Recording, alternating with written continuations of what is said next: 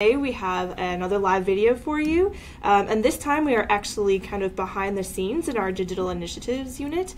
I'm going to ask Karmen Beecroft, who is a digital projects librarian, to tell us a little bit about where we are, and hopefully we'll get a little chance to see around. Like, so what happens in this space? So this is the DI studio. Usually the lights are off. Because we're doing a lot of color work.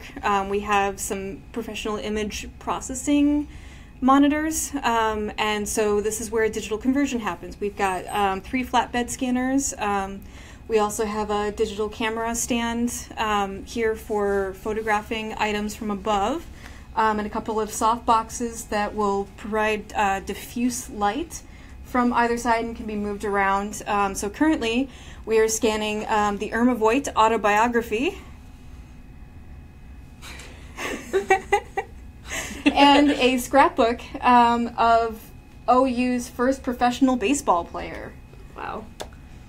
So what we're here today to talk about is a project that we've been that our student workers have been diligently scanning for months. It's going to be about 1,000 Civil War era letters and diaries, mostly letters, and we want to go into a bit more depth as to how these were created and how they were used during that time period.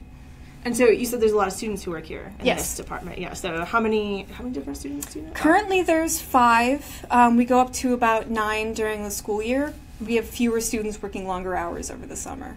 And so they're doing scanning and kind of image manipulation, but not manipulation, but like image correction, and then they're also working with the metadata, right? Yes. To make it so that people Yes, can so the find metadata is the description for the images, and they're doing primary source research in order to find out what exactly is being depicted in these images.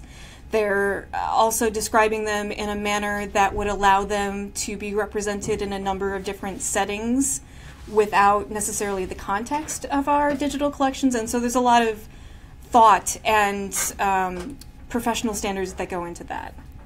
Sounds like a fun job. I hope the students find it fun. Okay, so tomorrow at 3 o'clock on the 4th floor of the library, there's going to be an event as part of our Authors at Alden series. But instead of having an author of a book, you're going to talk about the authors of the letters.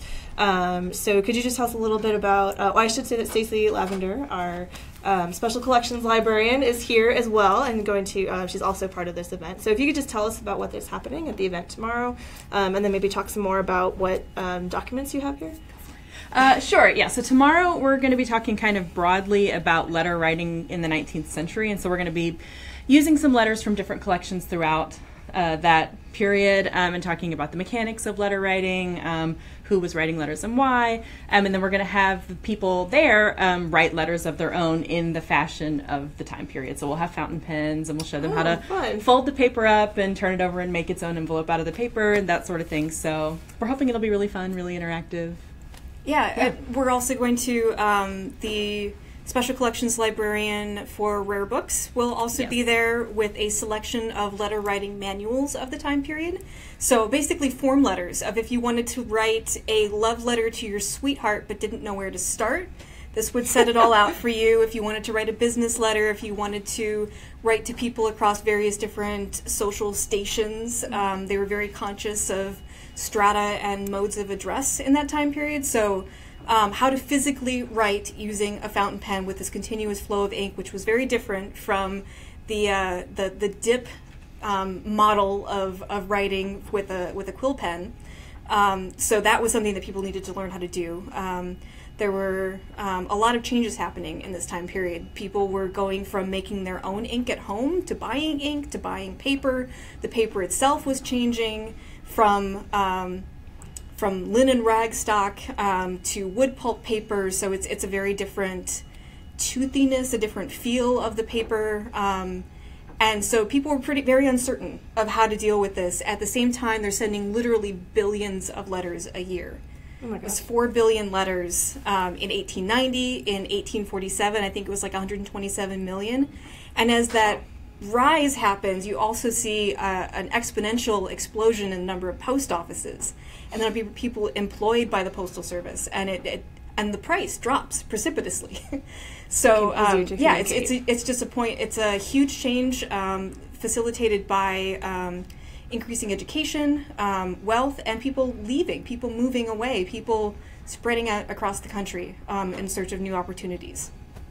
Sounds amazing. Did you have to do a lot of research? Like, did you know a lot about this topic before? No. Okay. Actually, when I found out that statistic about how many letters are being sent every year, I called Stacey and I said, "Does this sound right?" We were both really shocked. It does sound wrong. Like, but it is the USPS historian, the government archivist for the Postal Service, put out these figures 6 months ago. So I'm pretty sure they're correct. Anybody would know. Yeah. It would be the Post Office, yeah. Oh my gosh. So could you tell us about the documents? You have a couple of the things here. Could we see them as best we can with the camera here? Okay. All right. Don't everybody jump in at once. First we've got one of the older letters that was scanned at the beginning of this project. And as you can see, it was initially one piece of paper that was folded up to make its own envelope, and you might be able to still see the remnants of the wax, the sealing wax that was used. Wow. And this is because at this time period, a letter was one piece of paper. If you tried to send two pieces of paper, it was called a double letter, and you got charged double.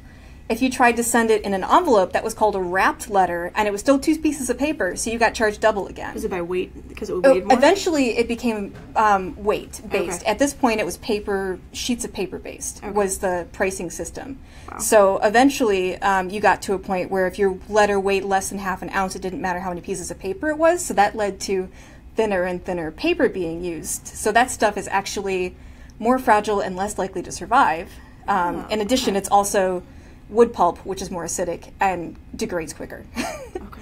But so you go from this model to, by the time you get into the Civil War, in the first...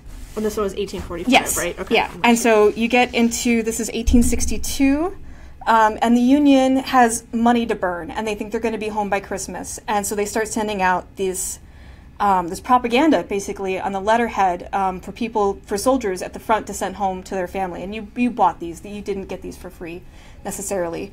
But they were subsidized. And so there's some really, perhaps shockingly stringent wording of death to traitors. And this is, you see a woman in an American flag dress tending to a soldier.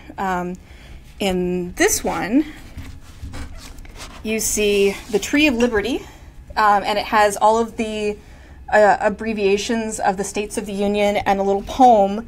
And it says, "Traitors, spare that tree, touch not a single bough. In youth it sheltered me, and I'll protect it now."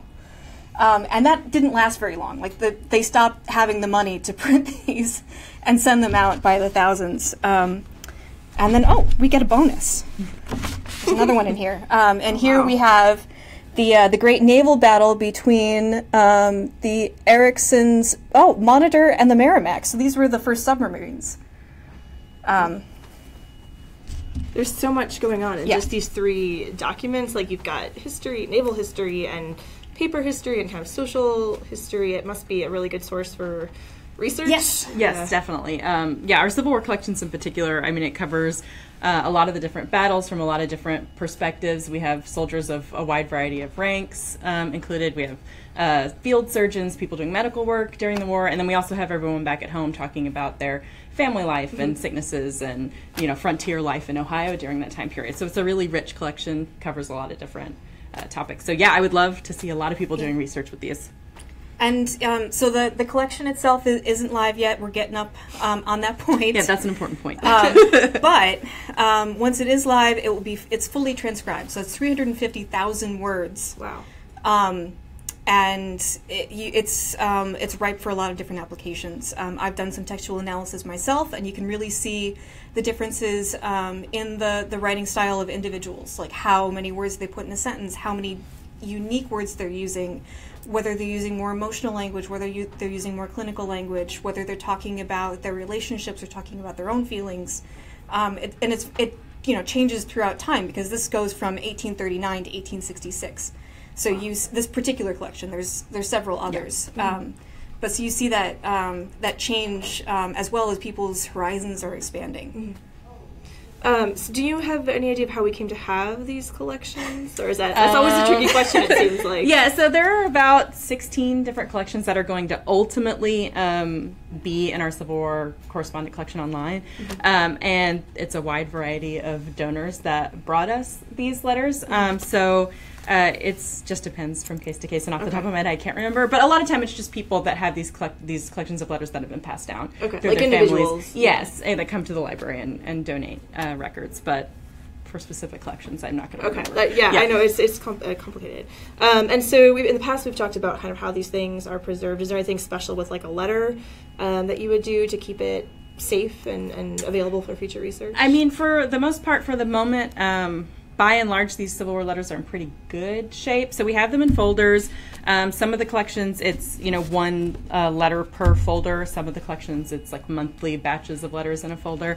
And then we just keep them in our secure stacks that are climate controlled. So I mean, keeping them dry, keeping them cool is the best line of defense. But other than that, we're not doing anything particularly involved preservation-wise with these. Okay. One other thing, you had said that, and I imagine you'll talk about this tomorrow, the kind of lengths people would go to conserve paper because it did cost more to send another piece of paper. Could you, like I said, I know you'll talk more about this tomorrow, but could you talk about a few of the things someone might have done to conserve paper at this time? So something that we see a lot in this collection is cross-writing, especially in the earlier times when it was by page instead of by weight. So you would write like you would normally write, horizontally, and then you would turn your paper around and write vertically over what you've already written. And I've seen even examples where they'll go over a third time on an angle. And so, you're trying to parse out multiple layers of text over each other.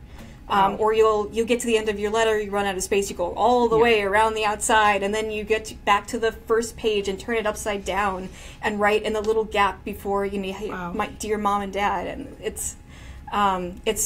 it can be pretty intense to try and read them. And so those are all, you're working on transcribing those, even those? They've already been they're already transcribed. done. Oh, wow. Yeah, which is really great. So was it students worked on that? I think it was actually... I think some were student workers. I think some were the previous person in my position, the Special Collections Librarian for the manuscripts collections. I think he did a lot of work transcribing these, which is really it must great. Have been difficult to get it all when it's so complex, and they're very difficult to read even for like someone who looks at these kind of letters all day. So I mean, I think for the average researcher it'll be really helpful to have them.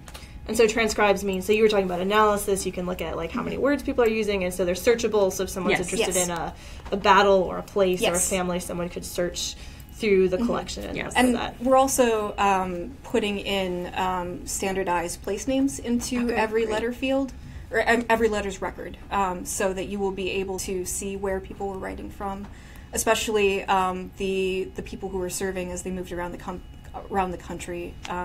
So actually, I don't know how much time we have, but I have a very affecting little vignette. So Stacey initially processed this, did a lot of work with this collection when she first started here, and she was telling me all about it. And I knew that one of the sons died of the woman who kept these letters. And I deliberately didn't look up when. I just knew where. And as I'm processing on my end, going through it, and as I'm putting in these terms that get closer and closer to the place where he died, I'm feeling more and more anxious. Yeah. And then I finally get to that letter, and it feels like as I'm reading it, it's 154 years ago. He died a long time ago, and he's also dying right now. And so he had smallpox, and his commanding officer wrote to his mom and said he's going to get better, it's going to be fine. A month goes by, and then one of his compatriots writes to his mom and said he's dead. It was agonizing. I don't know why he felt the need to go into that detail. He's been buried in an unmarked grave, and this is the blanket we wrapped him in. And there's a grave marker for him in Louisiana, but I don't think that he was ever moved from that unmarked grave. And so that month in between of just like waiting for them to figure it out, it was just this level of engagement and immediacy that I don't think you would necessarily find with a secondary source. Yeah. Wow, it's really like people's lives, even though they've, it's a long time ago. Wow. Right. One last question. Sorry, I keep thinking of more. So, like, are there mostly people who lived around here? Like, are there local families? Yeah, Athens. Athens County specifically. Okay. The Browns lived in Lee Township in Athens County. Okay. Then the ones who made it big lived in Athens proper. They were connected to the Athens Messenger. They owned it for a while, and a couple of them went on to be like state representatives and elected officials. Anything else we should know for tomorrow? No, just come ready to write. Okay, and so that's 3 o'clock tomorrow on the 4th floor. Everyone is welcome if you're here in Athens. I'm sure we'll grab some pictures from the event to post to Facebook and Instagram as well. As always, if you have any more questions, just leave them in the comments and I will send them on to the knowledgeable people to answer your questions. And thanks for following us live, and we hope to see you tomorrow.